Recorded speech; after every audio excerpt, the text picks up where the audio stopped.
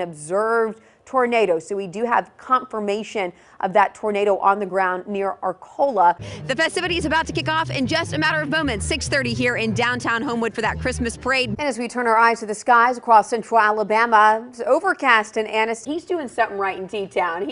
He's doing the rain dance. They had some rain earlier today. And I'm tracking more wet weather as we move into the weekend. The question is, will your entire weekend be a complete washout? However, the rain that we're seeing right now, not directly related to Barry. Gustiest winds, and that's where the greatest danger is, but that will continue moving toward. Look how well defined this notch is. Today, we focus on air quality.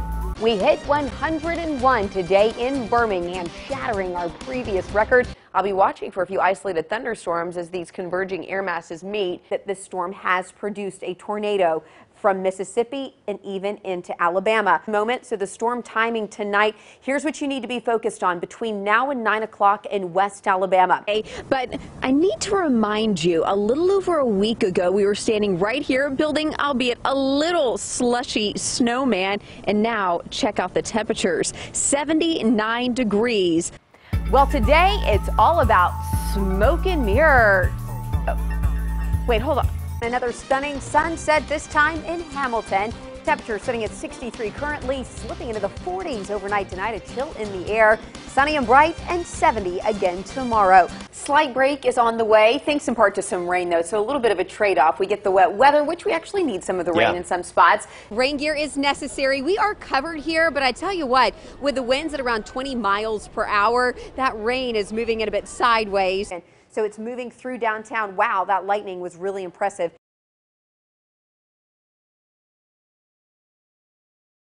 So we do have confirmation of that tornado on the ground near Arcola, and that was just outside of Demopolis. If you live in Greensboro, you need to seek shelter immediately. But more importantly, we want to focus our attention where we would see that center of circulation. We're noticing that inflow notch becoming a little bit greater. Look how well defined this notch is. This is cause for concern, and this is also some cause for some quick action on your part. If you can hear our voice right now, you don't have to see me. If you hear my voice and you live in Greensboro, if you live in Melton, if you live in Millwood, you need to get to your safe spot immediately. Rosemary, you're included in that. Dominic, get to your safe place. I'm starting to see the lightning count increase. That means the storm is re-intensifying. The inflow notch is very evident of circulation. We have rotation. There is no doubt that we have rotation. So as this storm is tracking along to the north and to the east, it's literally feeding off of that warm, wet air. Hailstones forming, so there's likely hail. You've got the gusty winds. You've got significant lightning, and this is all tracking to the northeast. This storm system has history. We already have had confirmation that this storm has produced a tornado from Mississippi and even into Alabama. Right now, it's tracking northeast at around 45 miles per hour, so it's a fairly fast-moving system. You've got 10 minutes until the storm reaches you. Even if you live in a mobile home or manufactured housing and you can get to a neighbor's house that is a brick building, I would urge you to do that. This is very important because this could be life-saving if you just get yourself to a sturdy structure. Most sturdy structures will be able to withstand this kind of damaging wind, but this is going to be a big storm. They are watching this lightning just intensify. It is lighting up the night sky realms. And when we talk about tornadoes developing, lightning is a byproduct a lot of times of these tornadic storms. Greensboro, along with County Road 28, get to your safe place now. Extending off to the northeast, because this storm is going to be tracking pretty much along State Route 69. So again, you have two different colors essentially, and the darker one color and the brighter the other. That indicates that area of rotation. Our weather alert unit right now. So Griffin, tell us what you've been watching over the last several minutes. And when we slice through it, I'm looking for a couple of things. I'm looking for hail cores, and I'm looking for the height of these storms. The higher these storms, that often indicates the strength of these storms. So each little line that you see here is 10,000 feet. So we've got 10, 20, 30. These storms are about 40 and 50,000 feet in height.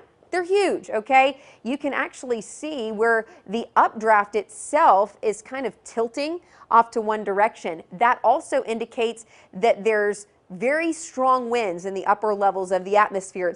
As we get closer into Shelby County and the Birmingham metro, we really start to put a lot more neighborhoods in there. The number of people impacted is going to grow immensely as this storm continues to track off to the northeast.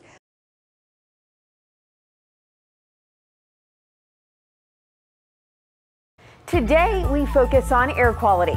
Every day we measure the air around us, and the Air Quality Index measures particles in the air and is used to tell us how clean or how dirty the air is.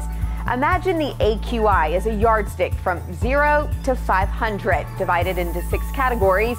Each category corresponds with a different level of health concern. When the air is clean, it's rated good, but when it's really bad, it falls into the hazardous category. Here's how it all breaks down. When the AQI is 0 to 50, it's good. It's green. Air pollutants serve little to no risk. When the AQI is 51 to 100, it's moderate, yellow, and generally only a concern for people with really high sensitivity for pollution. For example, people who are unusually sensitive to ozone may experience respiratory symptoms. When the AQI is 101 to 150, it's unhealthy for sensitive groups. Orange, general public isn't affected, just those with increased sensitivities. When the AQI is 151 to 200, it's unhealthy, it's red, and everyone may start to experience some health effects. When the AQI is 201 to 300, it's very unhealthy, purple. We can start to see serious health effects and it becomes a health alert situation. When the AQI is 301 to 500, it's hazardous, maroon. Health warning of emergency conditions. So the purpose of the AQI, or the Air Quality Index, is to help you understand what local air quality means to your health.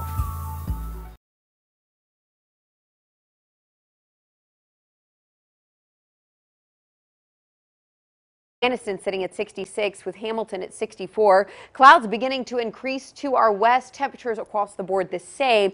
Cloud cover and rain is going to be the big story for tonight. Increasing rain chances as we dive deeper into the evening hours. Now, if you want to head out for dinner tonight, you're fine. No rain to contend with. If you expect to let those plans linger into the latter hours of the evening or early tomorrow morning, well, prepare for that wet weather. That rain likely to begin in northwest Alabama closer to midnight, continuing through the early morning tomorrow. Now, there will be rain before sunrise, and then we'll see clearing skies through the afternoon. Temperatures in the mid-60s, but we will see those temperatures cooling relatively quickly once the sun sets tomorrow night.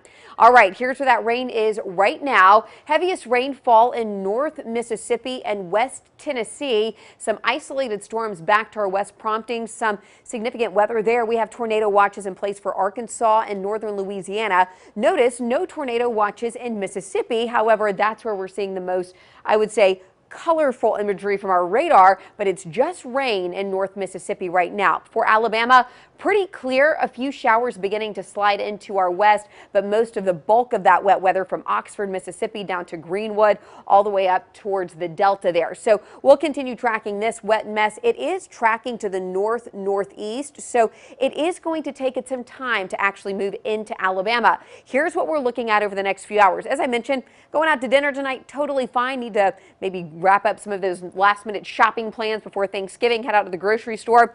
You're going to be completely fine. It's midnight to 2 a.m. This rain moves into West Alabama. Again, nighttime hours means that the dynamics are not quite in place for severe weather, but a rumble of thunder can't be ruled out. Gustiest winds and chance for those thunderstorms will be along that leading edge. 3 a.m. Birmingham, now you're starting to get the rain. Tuscaloosa, Moundville, and that extends all the way up through Asheville, Gadsden, into Huntsville. By 4 a.m., most of the bulk of the rain is pushed east of I-65. Some lingering showers from Clanton all the way down towards Perry County. East Alabama is going to see that bulk of that rain early tomorrow morning, and then we'll see that clearing sky as the sun rises tomorrow. Sunshine will be in full supply for your Wednesday, and then as we move into your Thanksgiving Day holiday, things will dry out. That cold front will push that rain right along overnight tonight, and then the return of sunshine, and Thursday is looking great. week, but then we'll be tracking another bout for some wet weather late Friday into Saturday, which could impact that Iron Bowl forecast. Well, here's a look at your Thanksgiving Day forecast. For lunch, temperatures will be in the mid-50s,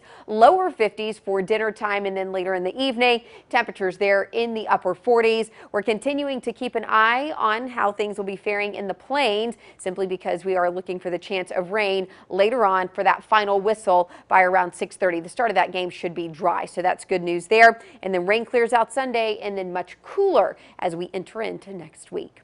And that's a look at your Storm Team 7-day forecast. Sherry?